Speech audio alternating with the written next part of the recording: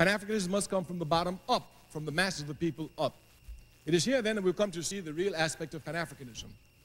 We said that in the 5th Pan-African Congress they called for mass organizations, and immediately mass organizations sprang up throughout the length and breadth of the African world. The Conventional People's Party, a mass party, sprang up in Ghana. The Democratic Party of Guinea, a mass party, sprang up in Guinea. Throughout the length and breadth of Africa, you had TANU, the Tanzanian African National Union, which is now the CCM. My Swahili is not as good as yours. Chumpa, Chimpuraza, Mazuri. That's very good. Oh, my Swahili is bad.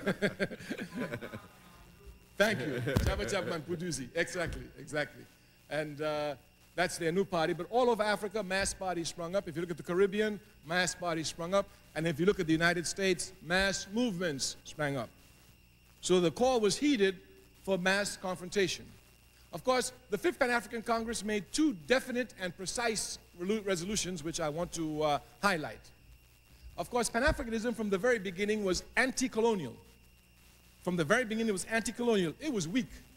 So when they came, they didn't say to the Queen, we're going to put you out the country. They said, you must treat the natives right. You must educate them. You must prepare them for self-government. These are things that are weak, but they were anti-colonial in essence. We must not look at the form.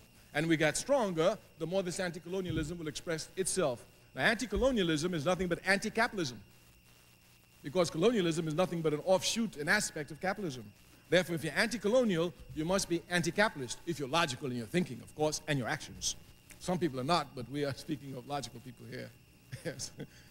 If you're anti-capitalist, then you must be socialist. Capitalism cannot unite Africa.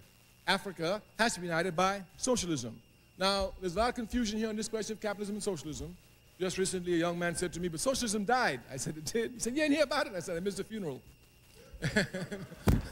Of course, he spoke about the betrayals that occurred in the East. You must not let capitalism confuse your thinking. This is a struggle which Pan-Africanism takes on. We struggle against imperialism in the ideological arena because many people think that capitalism just wants to exploit your labor. It wants to confuse your thinking and make you think just like them. And this is where the real fight occurs. So therefore, this struggle of confusing the thinking, I told the man, I said, you're talking nonsense. Socialism cannot disappear. It cannot die. He said, yes, it can. I said, no. He said, how do you say that? I said, well, you are judging socialism by socialists. You don't do that.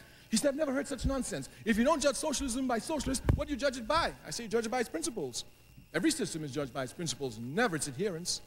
So he still saw confusion. He said, you're just talking double talk. I said, okay, do you judge Christianity by Christians?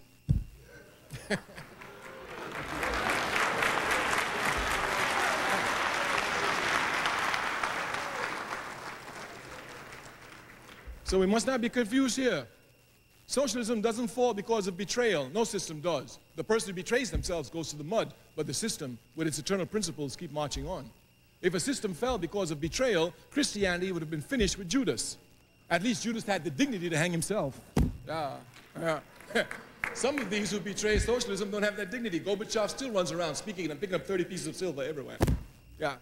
So socialism is an economic system, and there can only be 2 in the world, capitalism or socialism, because every economic system must answer one fundamental question. Who will own and control the wealth of the country? Who will own and control the means of production?